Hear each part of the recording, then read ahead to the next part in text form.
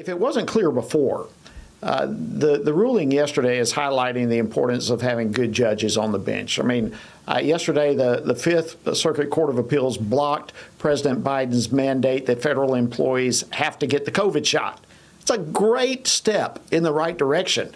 The court soundly rejected the administration's claim that the president has the authority to be the CEO of America. I mean, come on. But we had a good ruling yesterday, so that's encouraging, and I want us to dive further into this, and it's a good step in the right direction. So joining me now to discuss this and more is Mike Berry. He's the Vice President of External Affairs and the Senior Counsel at First Liberty Institute. Mike, welcome back to the program. Always great to have you. Thanks for having me. It's great to be back on. Well, listen, let's start with the decision yesterday. Explain yesterday's ruling to our viewers and listeners. Well, the decision was in the Feds for Medical Freedom. So this is a group of federal employees who have an objection to the vaccine mandate, the Biden administration's vaccine mandate, requiring that all federal employees and contractors be vaccinated or else they would lose their job. And they challenged that in federal court. You talked about the importance of having good judges. They got a good judge here in Texas, in the Southern District of Texas, a judge by the name of Jeff Brown, who ruled in favor of these employees who objected to the mandate. And of course, the Biden administration appealed that to the Fifth Circuit. And that's what happened yesterday. Was a little while back, a panel of the Fifth Circuit, so 3 judges, ruled in favor of the administration. And what happened yesterday was you had what's called an en banc ruling, which is the entire court, the entire Fifth Circuit ruled. And that doesn't happen all that often. So when it does, it makes headlines. And they ruled in favor of the medical employees.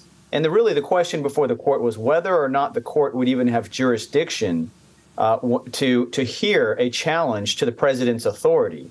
So that's really the bigger issue here is, does the president of the United States have authority to say, do this or else I'm going to fire you? And the Fifth Circuit said, yes, of course the courts have authority to hear that case.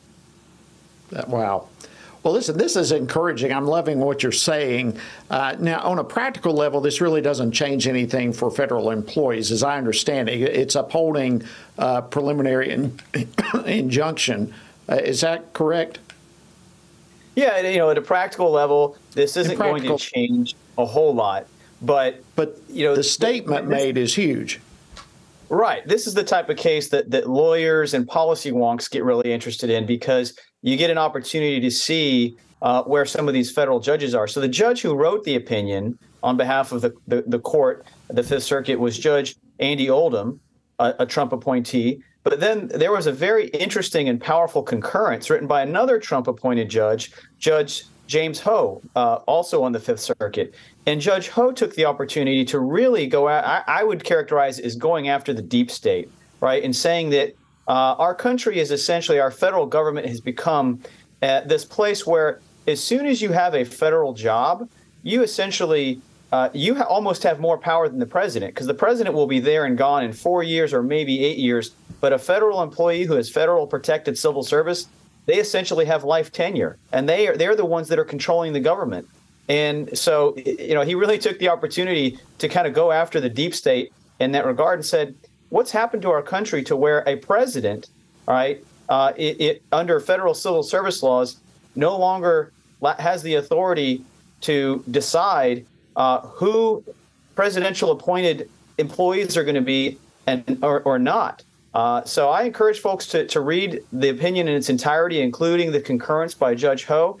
And again, at the practical level, this doesn't change a whole lot. It does deal yet another blow to the Biden administration's vaccine mandate, though, which is good news.